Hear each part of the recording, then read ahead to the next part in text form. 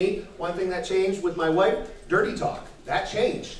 And I didn't expect it, because when we were younger, when we started dating in our 20s, super easy to do dirty talk. I would just look at my wife, then girlfriend would be like, damn girl, get over here. I want to zoom in your boom boom. We've been together a long time, That was fresh at the time.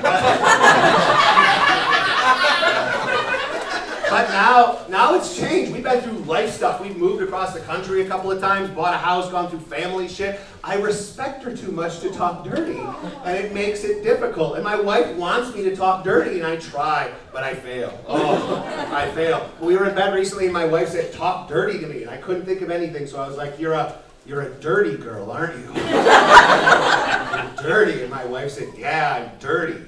And I said, yeah, you don't rinse out your coffee cup in the morning when you're done with it, do you?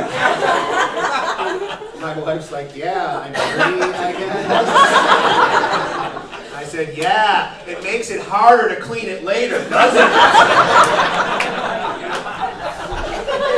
And my wife's like, yeah, I suppose.